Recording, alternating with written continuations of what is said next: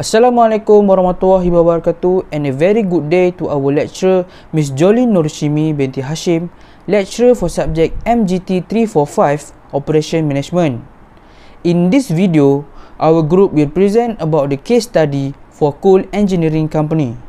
Before we start, this group will consist with 5 members, including myself, Muhammad Izri Fitri bin Muhammad Kamrun Nizam, Muhammad Azri Nazmi bin Muhammad Ridaini, Muhammad Fahim bin Subli, Muhammad Aiman Fitri bin Zainuddin, and lastly Ahmad Hafizi bin Zuki. Before we go through all the plan strategy, I will explain about this case study first. In this case, our group will develop an aggregate planning for Coal Engineering Company from January until June for its refrigerator production. After we do all the plan strategy, we will give a recommendation which one is the best plan between plan 1 until plan 4 for Coal Engineering Company. At last, we will explain why the plan that we choose is the best for Coal Engineering Company. Assalamualaikum warahmatullahi wabarakatuh. My name is Muhammad Aiman Fitri bin Zainuddin. Okay, now I'm gonna talk about plan 1, 8 employee. Okay, the demand from January to June, the total is 3,650. Okay, for the required worker from January to June, the total is 93 worker. Okay, for the current worker, the number is increasing from January to June. That's it, the total 83. Okay, now we move to hiring. Okay, for the hiring, at January is 2 worker and February is 3. For March, 1 only. For April, we have 4. And for May, we have 2. Okay, at June, there's no hiring stated. Okay, the total of all the month of hiring is 12. Okay, move to firing layoff. Okay, for the June, there are 2 firing layoff. Okay, now we move to standard output per worker per month. Okay, the formula is working hour times working days divided by standard output rate. Okay, as we can see, 8 hours times 60 minutes per 240 minutes and times 20 days. Okay, we get 40 units. Okay, now we move to total cost. The total cost is 175,840 ringgit. Okay, how do we get it? Okay, the first one is at the regular time labor. Okay, there's RM 20 ringgit divided by hour equal to 3,650 times 8 hours divided by 4 hours times 12 ringgit, and we get 87,600 ringgit. Okay, for the hiring cost, 12 workers times RM 40 ringgit, and we get RM 480 ringgit. Okay, the laying out cost. Okay, 2 workers times RM 80 ringgit, we get RM 180 ringgit. Hi and Assalamualaikum, my name is Muhammad Fahim and I'm going to talk about the plan 2, which is the constant workforce of 10 workers. Okay, so the total for number of workers for 6 months, which is from January up to June, is 16 workers, and for the forecasted demand, we have the total of 3,650, which is add up from January until the June.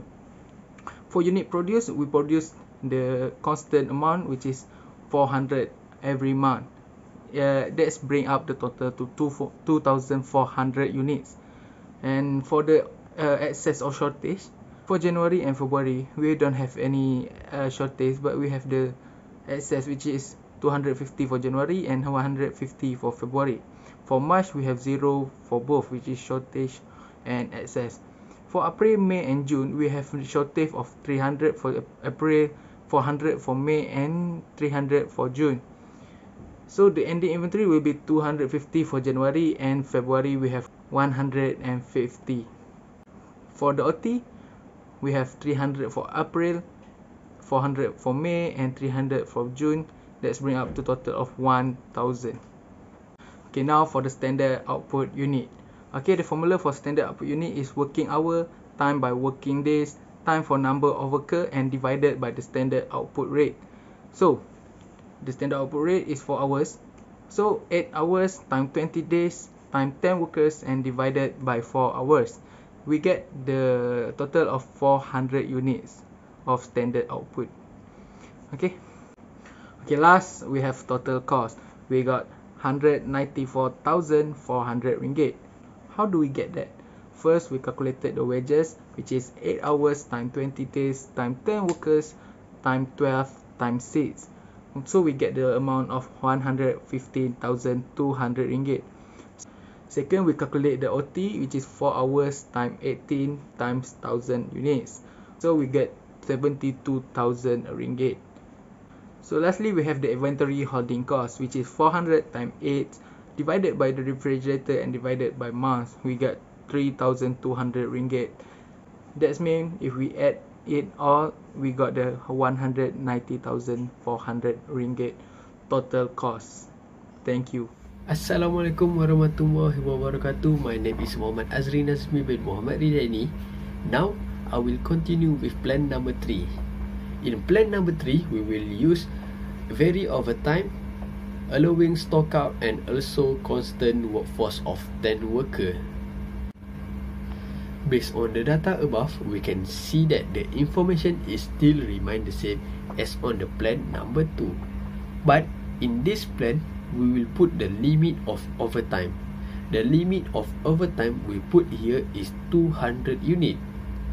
So for April, May and June, we will put the limit overtime 200 unit for each month. So the total of these 3 months will be 600 unit. Next, we need to find the stock out. To find the stock out, we need to subtract the shortage with OT. For April, 300 minus 200, we get 100. For May, 400 minus 200, we get 200. And for June, 300 minus 200, we get 100. So the total of stock out for these 3 months is 400 unit. Now we go to the standard output unit. The standard output unit is still remain the same as before on the plan number 2. The formula for the standard output unit is working hour time working days time number of worker and divided by standard output rate. So 8 hours times 20 days times 10 worker and divided by 4 hours, we will get the standard output unit is 400 units. Lastly, we need to calculate the total cost. In this total cost, we need to find the total of wages, OT, inventory holding cost, and stock out.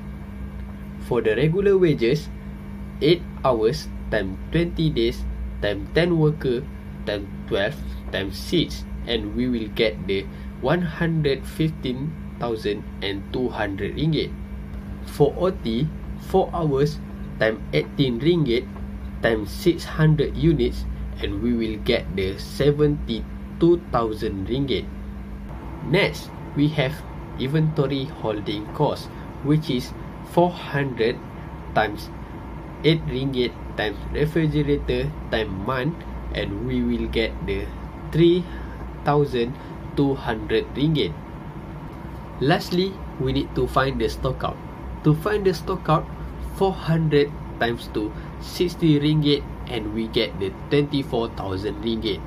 After that, we added all the information and find the total cost of plan number 3 is 185,600 ringgit.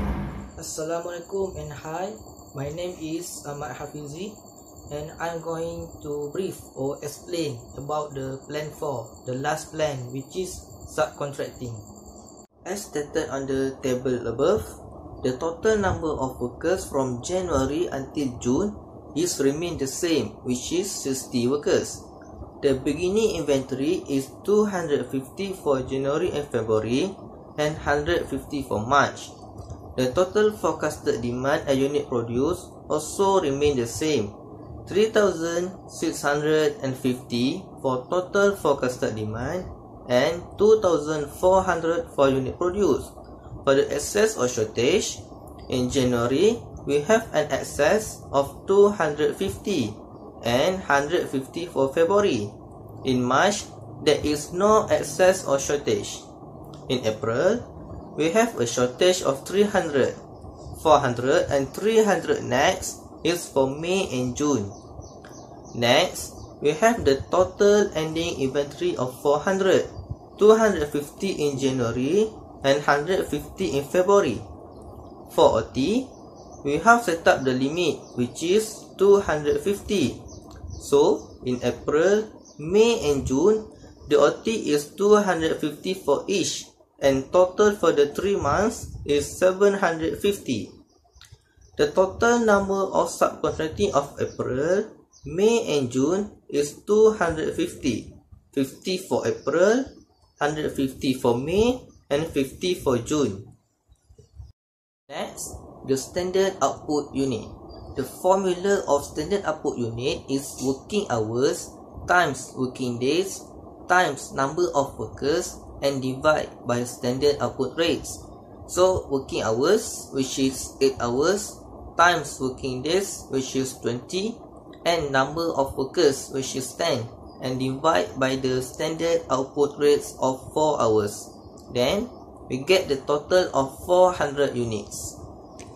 As we'll calculate the total cost. Firstly, we'll calculate the wages.